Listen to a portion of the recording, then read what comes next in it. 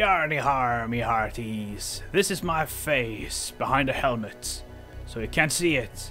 But welcome to Space Engineers, and welcome to Planet Earth. Dun, dun, dun, dun. Okay, it might not be very impressive, but the concept is pretty impressive. Now you can see that I can walk around this sphere, which means that we have a spherical gravitational field, which I have not found before, and it's a very cool concept, and it took a little bit of tinkering to figure out, and I actually had to do quite a research and testing on the gravitational generators themselves and how they work to figure this one out. But it's a really cool concept, and there is actually nothing inside this. Now there is a little bit of a limit to the size of the sphere you can make, and those limitations are that it has to have a radius between 2 and 32, I believe. So it might be able to be 34. But a radius between 2 and 32 should be perfect. That would be safe. Anywhere in between that is good, and it's really cool. I would like to see a real sphere. Sadly, I'm horrible at building spheres, which you can see for yourselves.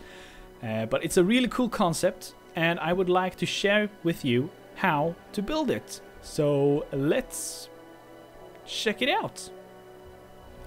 So welcome back.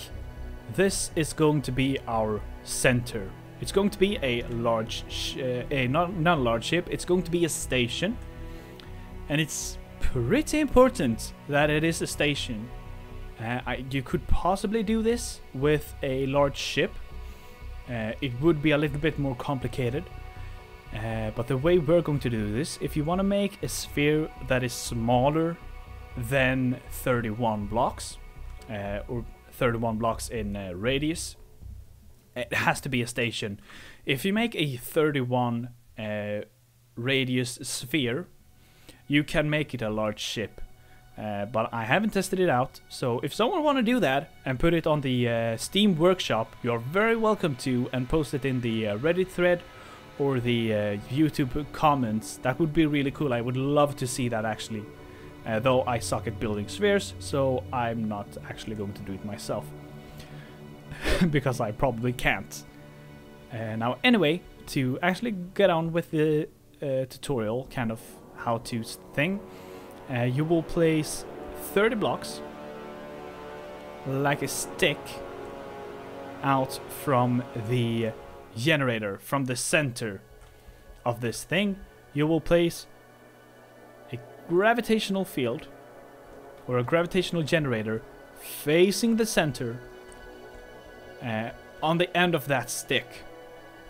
Now what this will do is that the field that is 30 blocks away, that reaches 30 block from the generator, will not reach the core, the center of the gravitational fields.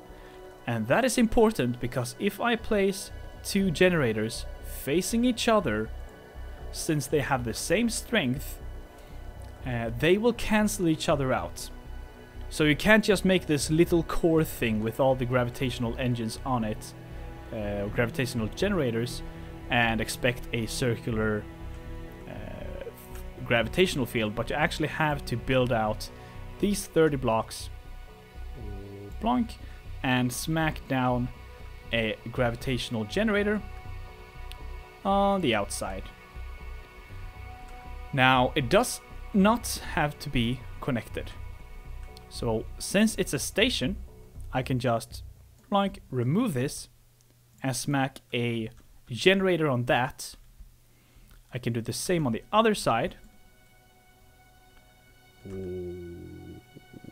Whoop, and smack a generator on that, and it will still work, which is the reason we're using the station, because if you want to make a smaller sphere, you will leave these out in space. And if I can find my little planet thing that's over there. Sorry if I'm giving you vertigo. If we go towards this, you will see this. Now you can clearly see the generators. There's one up there, one over there, one over there, right in the crosshair, one over there, right in the crosshair, one below, and one there. So there's 6 of them, one on each side, and you just keep building out these 30 block long pillars in all direction. I recommend using the all the symmetry modes, all the 3 symmetry modes, and you just have to build 3 pillars, and you will get the other pillars for free. Then you can remove them, place the generators, and you can build a smaller sphere inside that. And since it's a station, these are still considered stations. You actually can't move them really manually. So by bumping into them or crashing a ship into them, would of course cause them to explode. And that would be bad, because your planet would start crumbling, or you would start falling off your planet. But they kind of disappear. They are not so obvious. But probably a 31 sphere thing that would have the generators on the very inside. So if you want to build a 31 block sphere, which could be a large ship then, which would be super cool to see, by the way. You would just start from here, so this would be your outer center, you would say. This would be one side of the planet.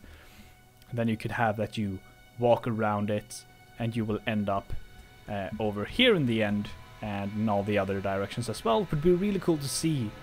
So I thank you all for watching. I hope you enjoyed this. Let's actually stand on our planets while we're standing inside our planet instead. I want to stand inside the planets. That's disturbing. So if you enjoyed this video, feel free to leave a like. If you plan on building something with this, like a bigger sphere, if someone wants to build or is going to build the 31 block sphere, I would love to see it on the Steam workshop, because I'm very interested in seeing that. Sadly, I can't build spheres. I just can't. I don't know. I have no idea how to do it, and it would probably be horrible if I made it. But if anyone wants to do that, or maybe build a ship, make a ship out of it, that would be awesome and super cool, and I would love to see it. And yeah, that would be all from me. I hope you enjoyed this video. If you did, feel free to leave a like, as I said, and I shall see you next time.